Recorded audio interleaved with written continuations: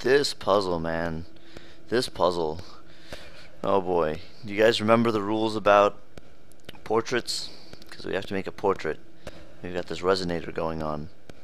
We need to plan out very carefully what we're gonna do, or else you'll end up trapped and not being able to finish it.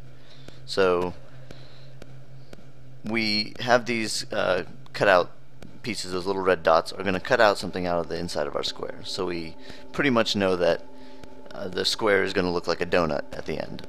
So we need to make a donut shape. So this is going to take the form of several different steps. Step number one is we're going to cover this square, because we're not going to actually be able to get back over here and do that properly later. Step two is we're going to step over here and get carried over to this base, from which we'll do the rest of the level. Okay, great. So we need to hit this square, and we need to hit this one and this one. So now we've got the outside nailed pretty well. Notice that they've already given us the reverse donut shapes in the bottom part.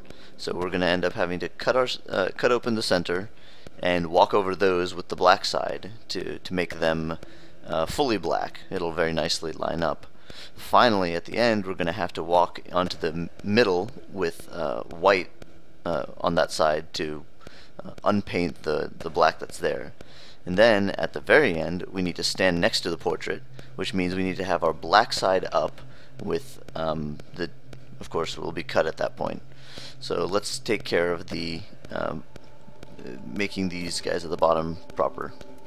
Okay, that's good. So now let's come back here. So we need to get white on. Oops, I was actually in the right place for that. This is wrong, so I need to get flipped over here. We're gonna need to paint the opposite side white. Then we need to come back here so that we can step on the black side and then on the white side here. And this is good. Now once we step off here, we should be good.